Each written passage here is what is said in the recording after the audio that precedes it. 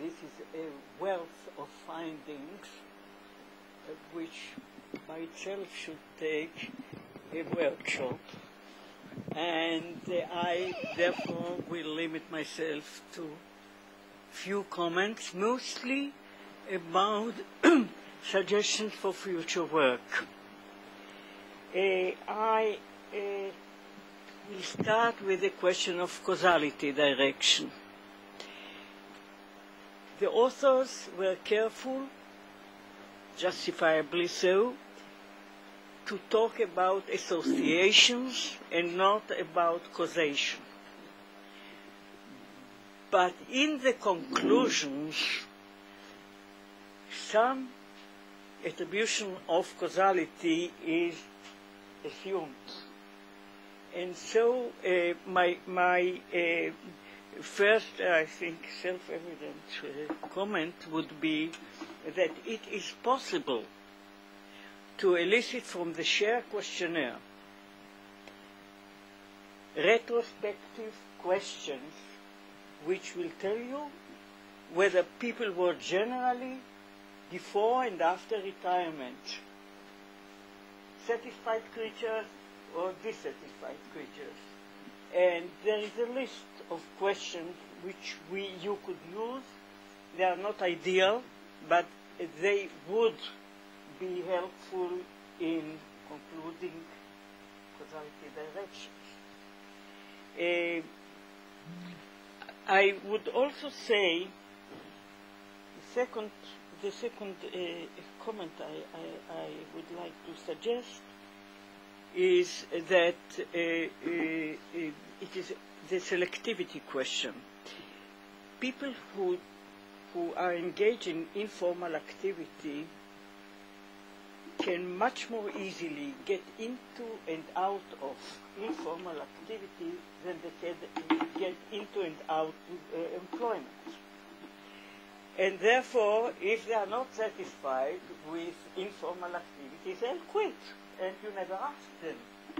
Because in your questionnaire, you limited yourself only to those who are engaged. All are happy. Were they not happy, they would have quit. So I think that this is a problematic point about that, and indeed, if I remember correctly, your conclusions there were iffy of a kind. The third comment I would like to make is that you should pay much more attention to age and years since retirement, which are available from the questionnaire. That would be for a couple of reasons. One, I thought I was shouting.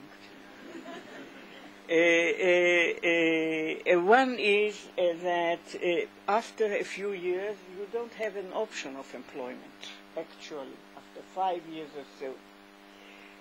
So this, in a sense, comparing the subjective well-being of retired persons my age, for example, okay, who are older in age,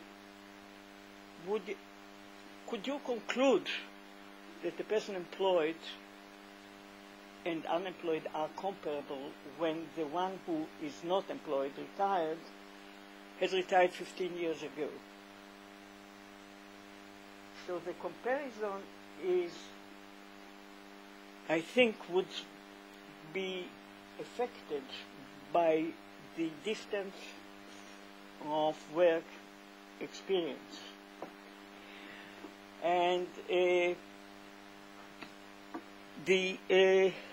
so I would like to enter that as a factor.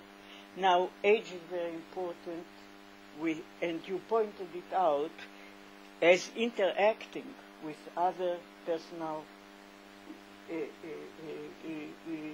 characteristics like health and others. Why don't you get the interactions into your regression. I think that would help.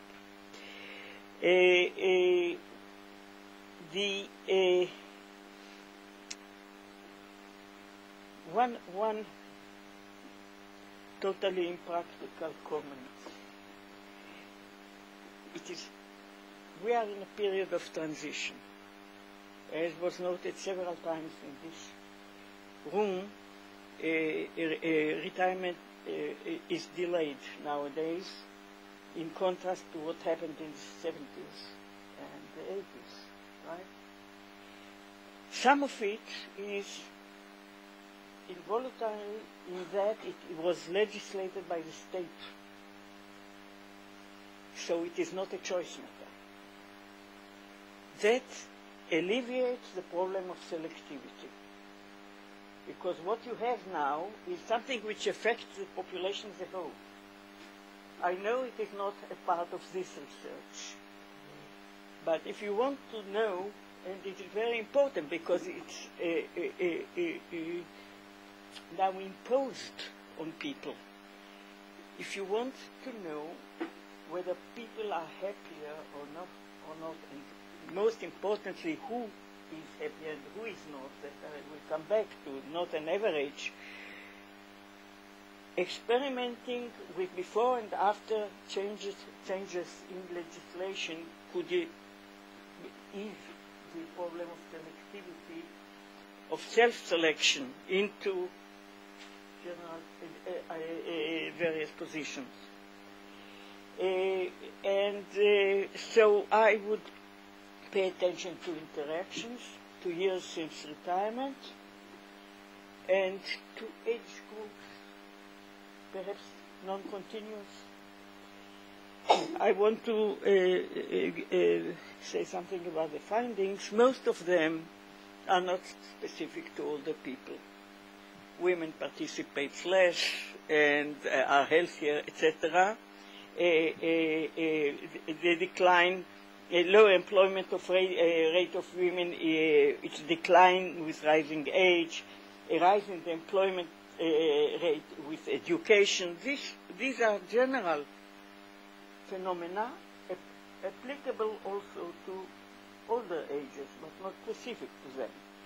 There is one finding that is in contrast to what economists usually find, and I think I can guess the reason. This is that the employment is negatively correlated with income. That poor people work more than well-to-do people. Now, that is not the case usually in the general population. And much depends on the source of income. And what one finds is that you tend not to participate in the labor force, whatever age, if your income is mostly derived from non-work. And you do participate more if your potential wages are higher. So I would think of separating the effects of earned and non-earned income, because otherwise people get the impression that the poorer you are, the more you work to sustain standard of living. This is regrettably not so. I mean, poorer people work less. They are more unemployed, they are more in transition between jobs, and they are less healthy. And so I would take their health, and I would take the source of income as further correlates. Smaller comments. The frequency distribution of the population in the share sample differs very markedly from the distribution in the labor force surveys of the same age group. It does. The percent of men 60 to 64 who are employed is not 50 as suggested by your study, but 60. The parallel percent of women is 33 and not 21, age 60 to 64. Aggregation of 65, 69 with 70 plus is misleading because there is a drop, a sharp drop in labor force participation. A percent of the men employed out of men aged 65 to 69 is 32. Oh, so yeah, I'm there. And not 12 when you combine them with 70 and up. So, and the last minute, literally, is that one has to think for future, for continuation of this, on the policy relevance of things. Because question is, what do you make out of in terms of the existing retirement and informal activities, in terms of what we can do about it to improve people's lives. Thank you very much. Thank you.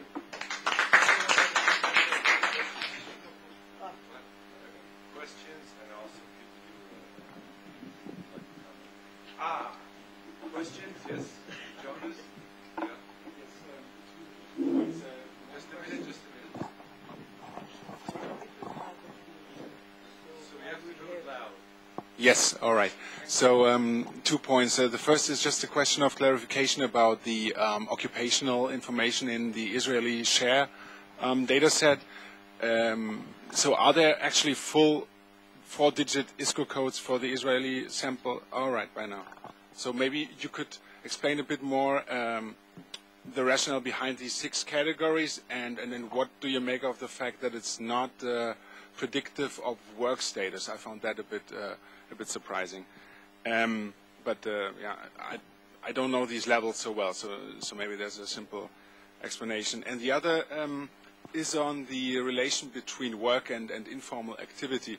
You mentioned in the presentation it was kind of weakly related, just on the edge of significance, negatively. So this I also found a bit puzzling. It's not what we find in other countries. There's this interesting evidence that volunteering seems to pay off in terms of both employment participation over the life course and in earnings as well. So is this just different in Israel, or what kind of people are these these people that volunteer in past age 50 in Israel? You feel comfortable, you can do it one at a time. Yeah, actually, I would like to respond so I don't forget. So let me start first with my colleague and mentor, Professor Klinov, who I always learn a great deal from at every opportunity, and I think she cut through a lot of our findings and raised a lot of interesting questions. We will sit down and look at them again. I think the interactions might have been partially a function of the number of observations that we and the number of variables, but we will take a look at that. I think perhaps the major innovation of this particular study was that we tried to look simultaneously at activity, whether paid activity or informal activity, and to try to balance them off and see what really matters. And we drew from this, from activity theory in gerontology, which says that people's well-being is informed by or is enhanced by the role supports that they receive, which in turn enhances their own self-image and then causes them better life satisfaction. And so what we were looking at here is, does it really matter what you're doing, as long as you're doing, kind of thing. And that is why we put both of those models in. We also made an assumption. We said that what really matters most is what you are most satisfied from. So for the small number of people who were doing both formal work and informal activity, we simply took the higher of the satisfaction measures there. to see that. I want to think again about your selectivity issue, about people being able to opt out of informal activity. That's if it's entirely selective and by choice. But coming from a school of social work, I know that there's an entire profession that is targeted at pushing older people into activity and enhancing activity, so that the whole notion of senior centers and formal facilities for older people might put those individuals, at least, in situations where they are not necessarily able to opt out from such things. The work status question and the levels of employment. The best person to answer that is Slava, who's not here, because he built from the ISCO coding, the 6 levels, simply trying to create a hierarchical ranking based upon those to the best of his judgment. It works in other key areas.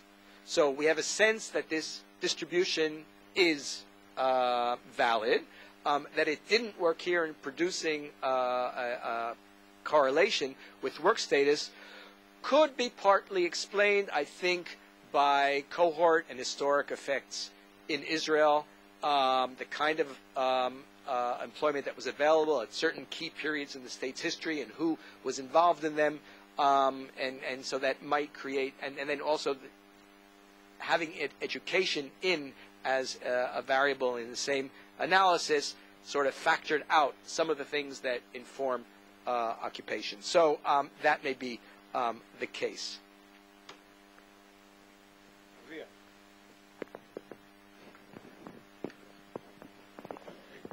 I have an entirely layperson question. I heard from psychologists over the years that the level of happiness tends to come back to where it was, and it depends on the personality.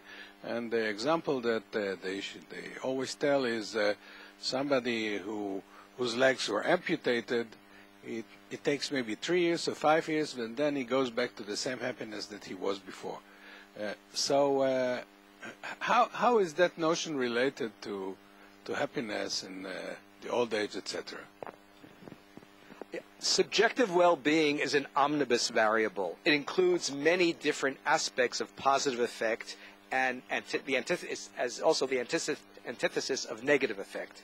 And it's measured as positive effect, life satisfaction, happiness, and so forth and so on. I am rather skeptical about happiness per se as a singular variable, what makes people happy. It's enough to cite that in general surveys in Israel, high in the 80% category of Israelis are happy. I am hard-pressed to explain why. So I'm not sure as an outcome variable that is the thing that most captures the ultimate sense of personal well-being. A validated depressive symptom scale, which has 12 different symptoms, which each one is identifiable and has been validated, makes me a little closer to the sense that we're getting at something more predictable. But as I said myself, there is overlap between various self-assessments of different situations and one's ultimate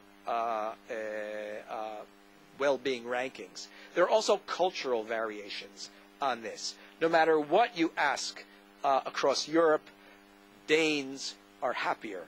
And they come out much more positive on every possible measure, even when you vary all kinds of welfare regime and other kinds of things. So it's something we have to do, and it's something we have to refine and improve.